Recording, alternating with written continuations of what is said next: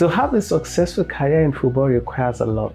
The modern game requires talented, skilled and gifted players.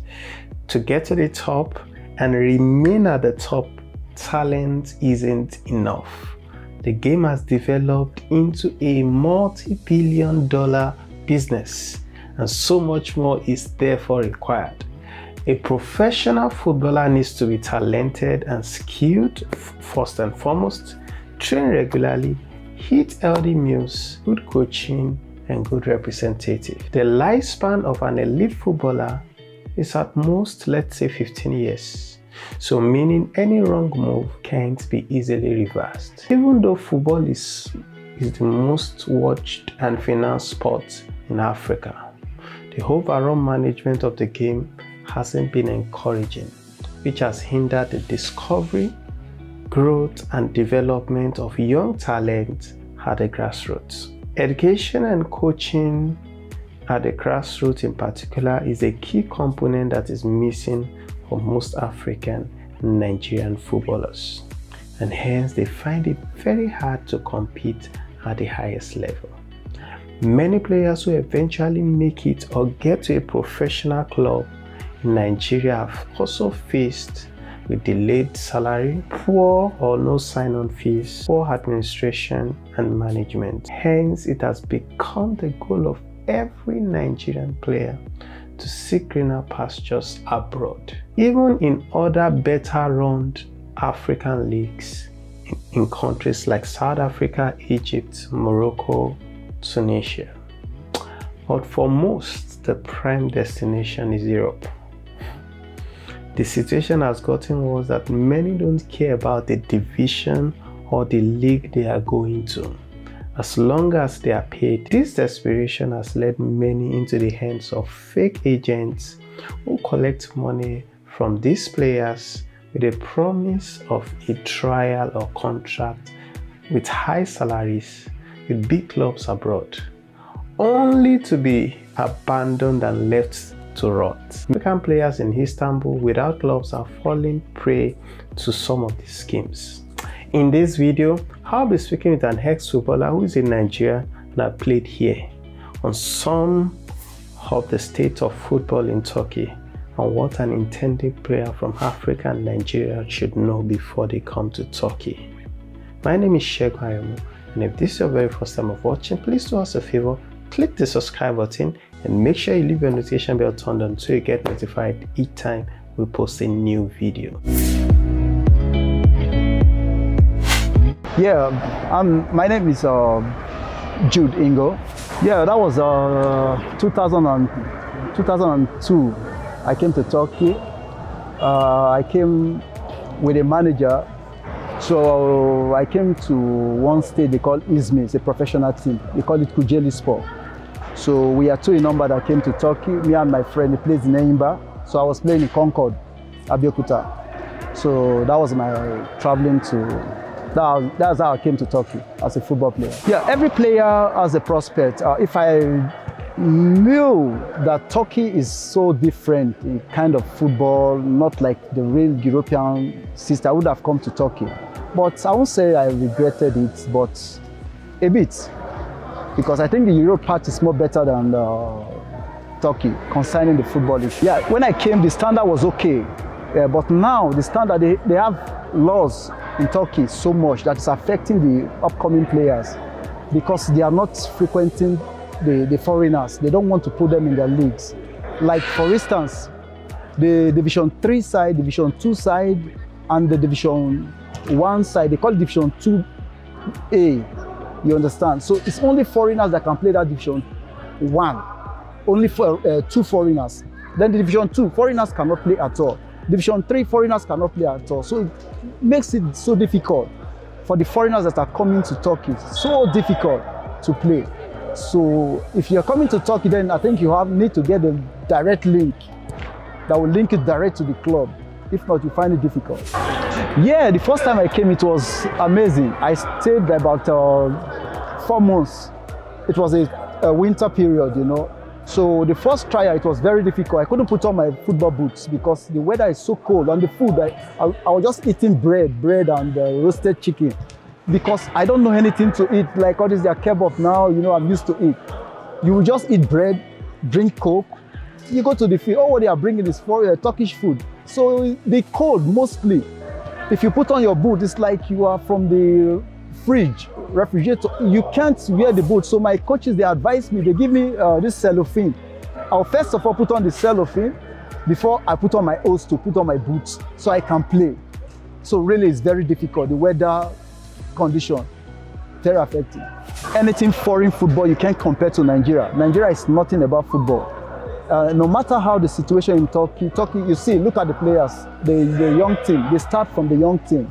They have academies, football school. So you can't come, Nigeria, we don't have those qualities. We don't have anything concerning sports. So everybody just like, the players that are here now, they just play street football. Some didn't play academy, they don't even know the system. So it's very difficult. They will just play the street, they come to Turkey, they say you're a football player. So the football system in Nigeria is far different from here. The quality in Turkey is different from the quality in Nigeria. That is why you see the Europe part, they are better than us in Africa. Yeah, we have the strength, we have the skills, but we can't exhibit the skills because nobody to teach us what to do. But when you come to Europe, opportunity to come to Europe, then you get good knowledge about football, good studies about football. You meet foreign coaches, they teach you how to play. So the basic football is in Europe, not in Africa. No, it's not possible. If you're talented, every player, you have to get a manager, a reliable manager that can fix you to a team. You can't travel because you're a talented player to a country. You don't know anybody. You'll be stranded. Because even the professional side, they don't just pick you because you're talented. They just put you into the field and train with them. It's not possible. Then you have a connection. You need to get a contact, a connection to get to fix into the team. And that connection is the manager. If you don't have a manager, you will get roasted. You can't play. So you have to get a very reliable manager that can stand for you. A FIFA manager, real one.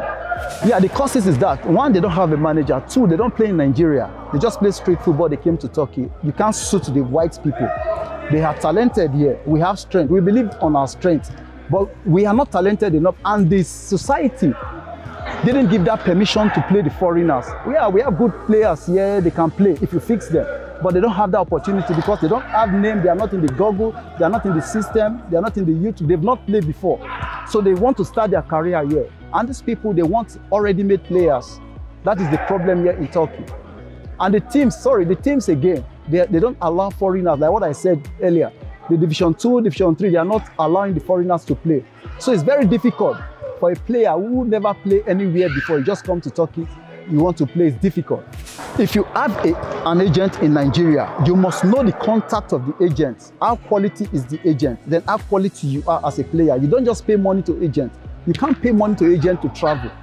Agent need to take care of you. If you're a good player, your agent will take care of you. You understand? It can bring you abroad. It search for a club for you. You as a player, you can't search for a club. The agent, the opportunity and the greatest part of it, your agent will search for a job for you. When you get a job, it has its own percentage. That's how it works. You can't look for a job for yourself. That is why some players, they give like 2 agents, they give them mandates. If I give you a mandate, you get me a job, automatically you're my agent, we go into contract. So that's it. So my advice for them is, you have to get a reasonable agent. Make sure you are a real player, you are a licensed player, you can play. Then you have an agent, he can work for you. Yeah, I'm supporting Besiktas because of Amokachi. I just love the team. That is why I'm supporting Besiktas. I think the biggest player is JJ Okocha. He plays in Fenerbahce. That was years ago. Yeah, you have Fenerbahce in Turkey. You have Galatasaray. You have Besiktas. You have Trabzon.